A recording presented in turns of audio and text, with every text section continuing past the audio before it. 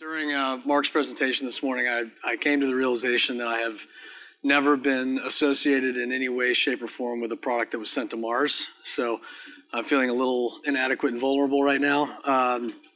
But quick history, started out in investment banking, did 4 years of indentured servitude at JP Morgan. You learn a ton, great first job, terrible last job.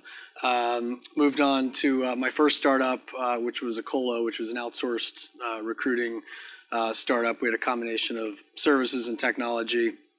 Then went to what was then Odesk, now Upwork, big freelancer marketplace, started out running operations.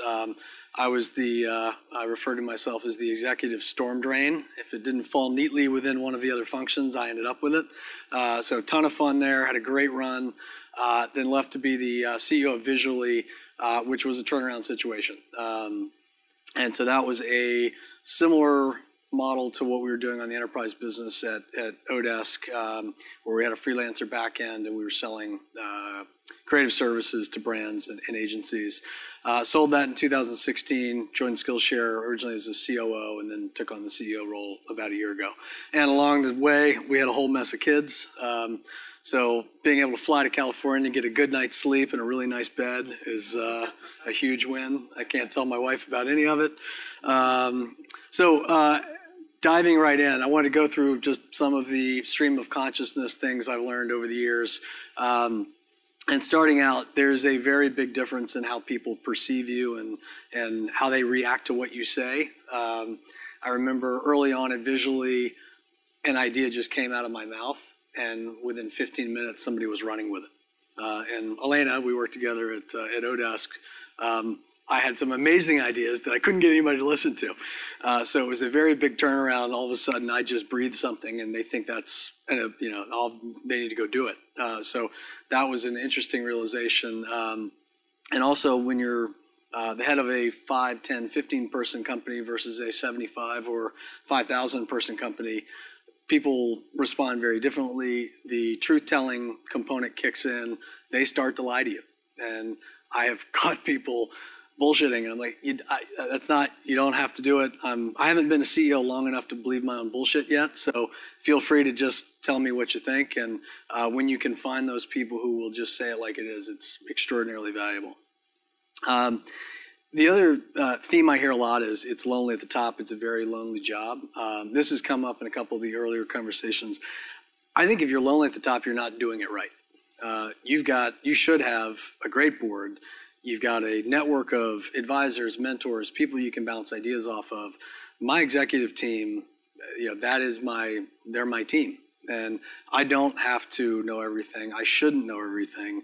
I need them to push back. I need to bounce ideas off of. I'm not doing this alone. And if we were, we wouldn't be, if I was doing it alone, we wouldn't be nearly as successful. So I think your job is to surround yourself with the right people so that it is never lonely and you've always got the backup that you need.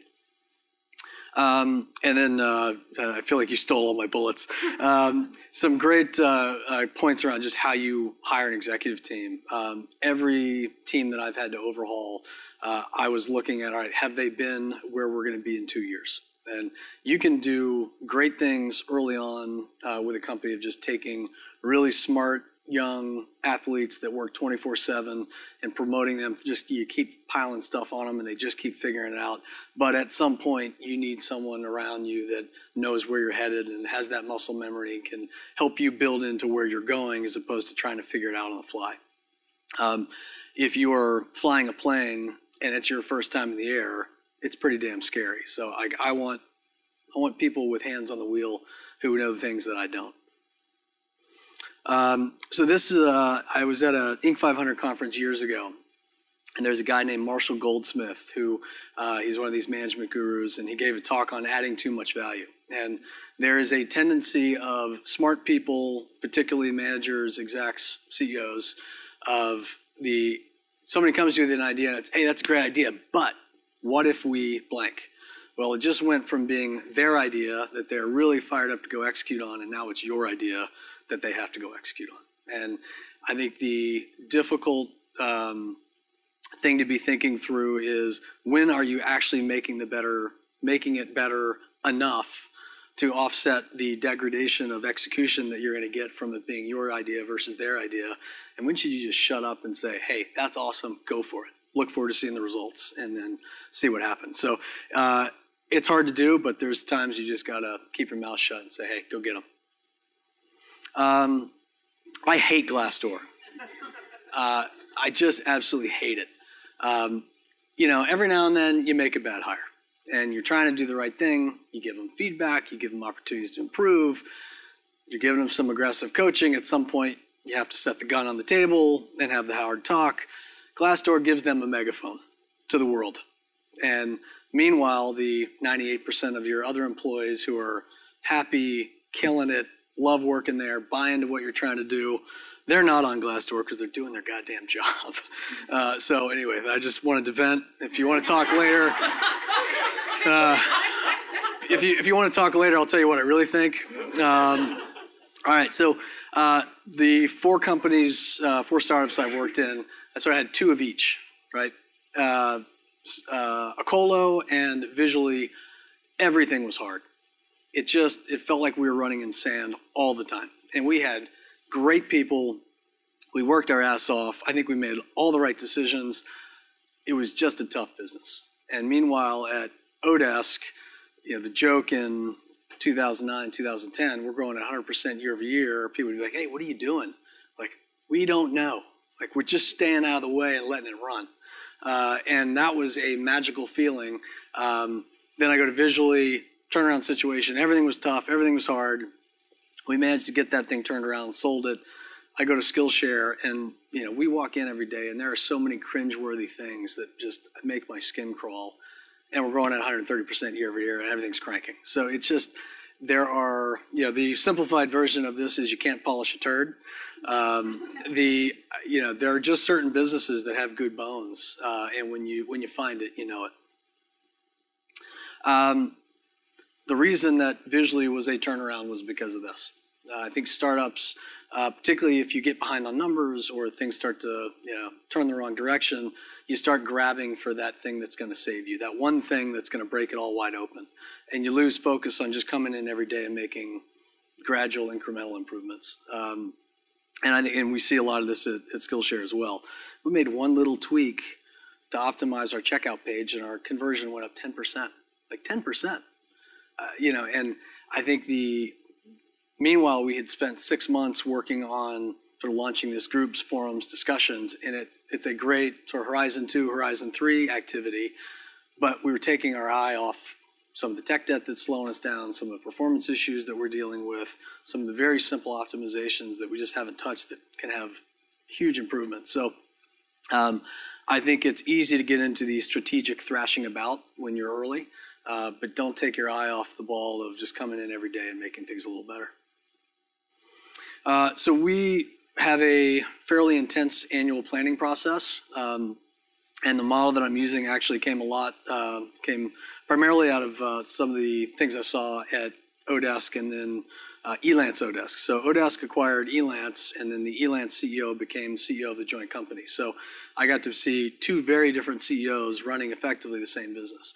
Gary, the Odesk CEO, was very consensus-driven, very bottoms-up. Everybody got buy-in. Management team meetings were WWF. Like, you know, everybody got their licks in. It was great, but we had trouble getting everybody to move in the same direction. So we struggled with alignment.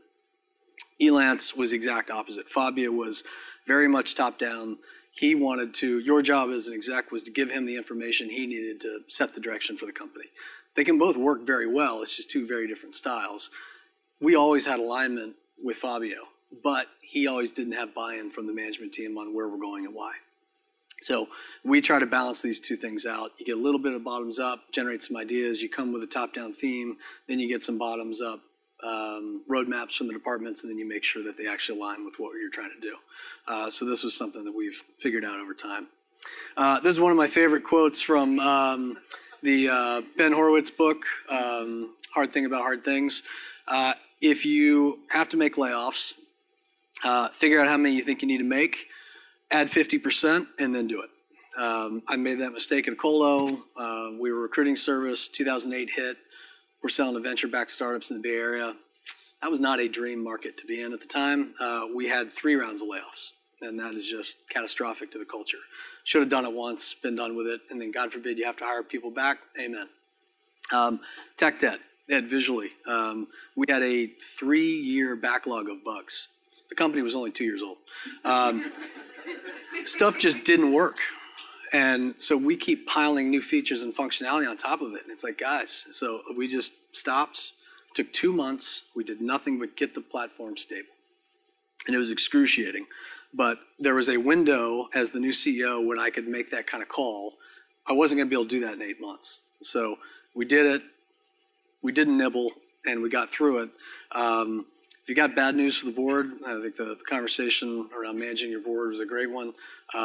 If you've got bad news to deliver, look around for any other bad news that you can lump in with it and get it all done at once. Because there's a steady stream of bad news is not how CEOs stay employed. You can't over communicate. So you have the town hall meeting and you discuss whatever. Then you send out the email, and then you write the blog post, and then you have another town hall meeting, and then you get feedback, and then you send out an updated blog post, and then you sit down with someone the next day for lunch and you say, hey, what do you think? And it's like none of it ever happened. So if people aren't actively making fun of you behind your back, you haven't said it enough. Culture becomes what you tolerate, not what you put on the website. We had a pocket of engineers at one of my companies that were culturally cancerous. They were really hard to work with. They were just difficult across the company, and there was a ringleader. And I had a couple conversations with this engineer and sort of made it clear what was going to be okay and what wasn't. She stuck around for probably 4 months and then ended up leaving. I still, to this day, kick myself for not saying, hey, appreciate all your work. This place is not for you. I'm going to take care of you. Here's a nice check. Off you go. Because she left on her terms, and it sent the message to everybody else that it was okay. She got to leave on her own terms. She got to act however she wanted. And then I had to go clean that up with the 10 people that she left behind. So when you see behaviors, and this is particularly important as you're growing, it's a lot harder at 75 to fix than at 15. When you make those hiring mistakes, or when you see someone who's just not quite aligned with how you want the company to be run, make the hard decision, make it quickly, be fair to them, be magnanimous when you send them off, but send them off. My first startup, the CEO was a Notre Dame rower, and he borderline Olympic team. He had us go do this leadership training where it was a combination of rowing and sort of workshopping in a classroom. One of the exercises, so they had 4 of us in a boat. So it's the CEO, who's Olympic caliber rower, me, who might as well be, and then we had these two. I'll describe them as HR weenies, who were not very athletic. And they had us doing sort of time trials where we would rotate, just 2 of us would keep our oars in the water, and the other 2 would row. So 2 would be stabilizing the boat while the other 2 rowed. The fastest time we had are when John and I were keeping the boat steady and the other 2 were rowing. And, obvious management lesson, I think there's, back to the adding too much value, there's an urge to grab the oar and just start rowing like crazy, particularly when things aren't going well. And what I have found is there are times when the best thing you can do for the company is just keep your oars in the water, keep the boat steady, let everybody else pull, because you're going to end up making things a lot worse if you just get in there and start thrashing around. So that's really it. I mean, I think the other thing for me, going from being part of a very successful company as a VP or as a non-CEO has been very different. The highs are higher, the lows are lower, but when it's working and everything's clicking, there are a few things better. So thank you. Any questions?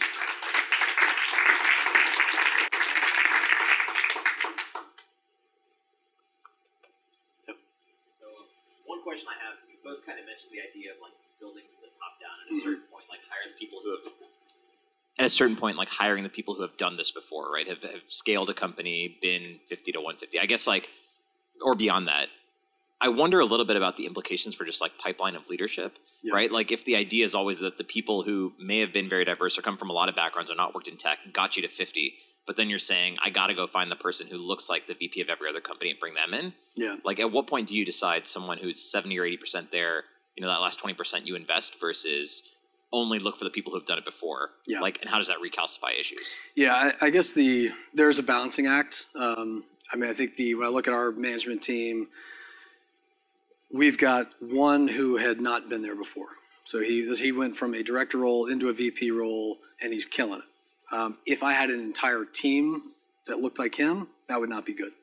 But having a mix where you've got some up and comers along with some people who have been there, done that, I actually think that's the right balance. Because you also don't want to send the message that you will never grow here. There's a ceiling. So if you haven't done it before, you got to go somewhere else to get experience. It's a tough balance to find, but if you walk into the exec room and you're the most experienced person, like, I never want to be the smartest guy in the room. I want to be the dumbest guy in the room. Maybe easier for me than some of you, but I think there's comfort in having that expertise around you.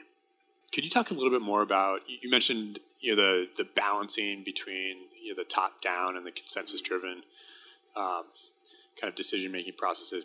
Can you talk a little bit more about how you effectively did balance those out? Yeah, I think company wide, I make the joke that we are not a democracy; we are a benevolent dictatorship. So ultimately somebody's got to make the call, and that's not just company wide; it's departmental. It's it should work its way all the way down. So I think it depends on. I don't know if you've read First 90 Days, but there are some lessons in that book that apply to day-to-day management and sort of how you drive consensus versus making a call. If it's a fire, if the house is on fire, you don't have time to circulate a Google form to get everybody's feedback. Like, you start moving. If it's something that's longer term, it's a bigger change, you've got time to figure it out. You've got time to build consensus. You have the conversations. You do the skip levels. Like, if you have time to drive consensus and then make a call, that's ideal. But a lot of times you just don't have time, or it's a very contentious decision and it's 50-50. And I look at Odesk. I think some of our biggest mistakes were because we didn't make a decision. We just kept fighting. And at some point, you just got to step in and make the call, because if you let it go too far, you end up with interpersonal dynamics get harmed in a way that's really hard to fix.